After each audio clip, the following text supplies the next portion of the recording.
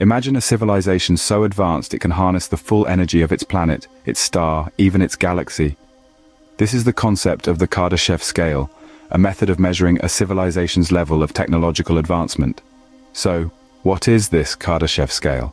Invented by Russian astrophysicist Nikolai Kardashev, it's a hypothetical scale that categorizes civilizations based on their ability to harness energy. The scale is divided into three types: Type 1, Type 2, and Type 3. A Type 1 civilization, also known as a planetary civilization, can use and store all of the energy available on its planet. Picture a world where no energy is wasted, where every ray of sunlight, every gust of wind, every rumble of geothermal heat is captured and utilized. That's a Type 1 civilization. Then we have a Type 2 civilization, or a stellar civilization. These advanced beings have gone beyond their planet, managing to harness the full energy of their star. Imagine being able to tap into the sun's power, to use it as we use a power outlet today. That's the level of a Type 2 civilization. Finally, we arrive at a Type 3 civilization, a galactic civilization. These civilizations are so advanced that they can control energy on the scale of their entire galaxy. Imagine harnessing the power of not just one star, but billions of stars, using the energy of black holes, quasars, and dark matter. That's the realm of a Type 3 civilization. Where do we humans stand on this scale? Well, we're currently a Type 0 civilization, still dependent on fossil fuels and not yet able to fully harness the energy of our planet. But we're on the cusp, teetering on the edge of becoming a Type 1 civilization. However, the transition to a Type 1 civilization is not an easy leap to make. Here's why we humans may never reach that level. A Type 1 civilization can use and store all of the energy available on its planet, but how much energy does that actually mean? Let's delve into the numbers. Our planet, Earth, is bathed in energy every day. Imagine a waterfall of light cascading down from the sun, a torrent of energy that doesn't stop. This incoming solar radiation amounts to a staggering 174 petawatts. A petawatt, for those who may not know, is a quadrillion watts. That's 15 zeros after the one. It's an astronomical figure, so vast that it's quite challenging to wrap our heads around it. Now let's compare this to the energy consumption of our civilization. All the lights, heaters, air conditioners and machines around the world, every car, plane and ship, every smartphone, every piece of technology that consumes electricity, all add up to about 18 terawatts of energy. A terawatt is a trillion watts. That's 12 zeros following the one. It's a big number, no doubt, but it's dwarfed by the energy our planet receives from the sun. So, let's paint a picture here. If we were to compare the energy we use as a civilization to the energy the Earth receives from the sun, it would be like comparing a teacup of water to an Olympic-sized swimming pool. The gap is not just large, it's enormous. This vast chasm between our current energy usage and the energy available to us is one of the reasons we're not a Type 1 civilization yet.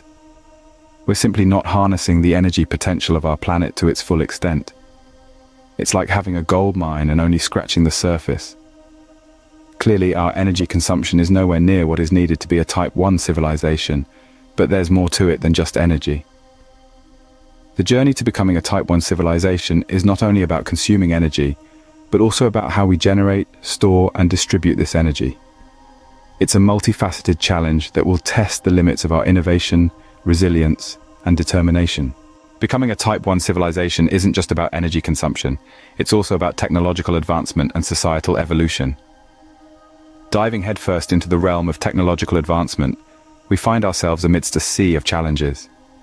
A Type 1 civilization on the Kardashev scale would need to harness and control the entire energy output of the Earth. That's not just a matter of increasing power generation, but it involves significant technological leaps. Consider our current pace of technological evolution. It's remarkably fast, but not nearly enough. To reach Type 1 status, we would need to accelerate this pace exponentially. We would need to invent technologies not yet conceived, solve problems not yet understood, and overcome hurdles not yet encountered. Resource scarcity is one such hurdle. From rare earth metals to clean water, we're already stretching the limits of our planet's resources. As we advance, our demand for these resources will inevitably rise, potentially to unsustainable levels.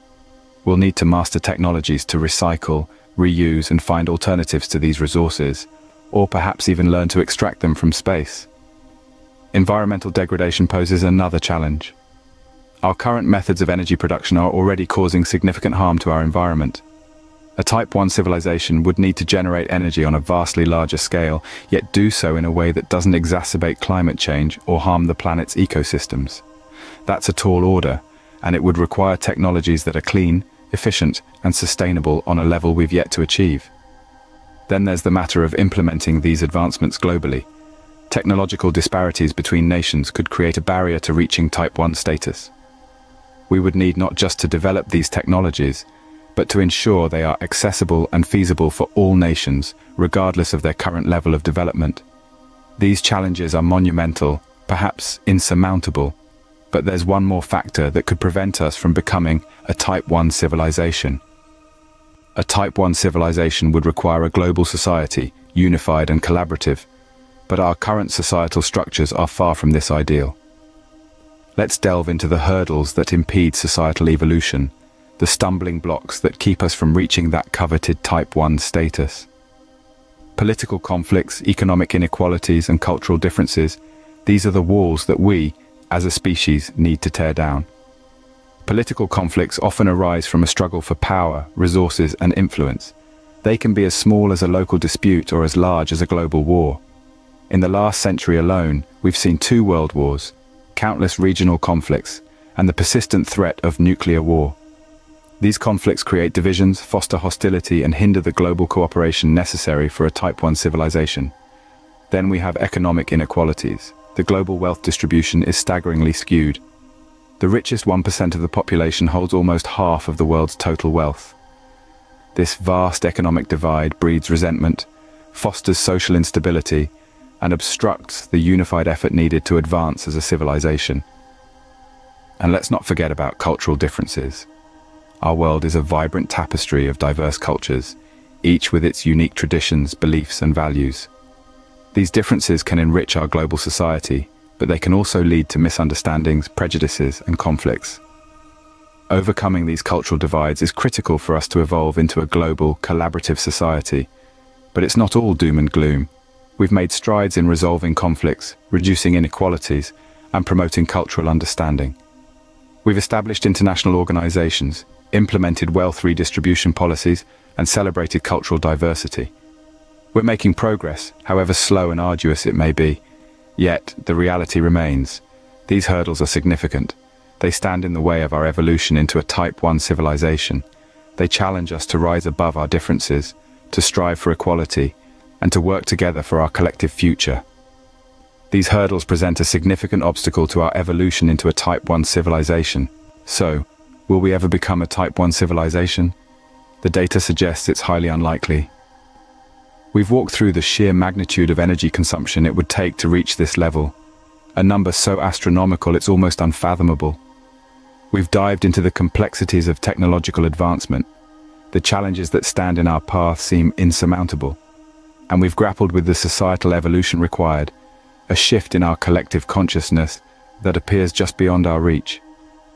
If we peer into the future, these implications paint a daunting picture.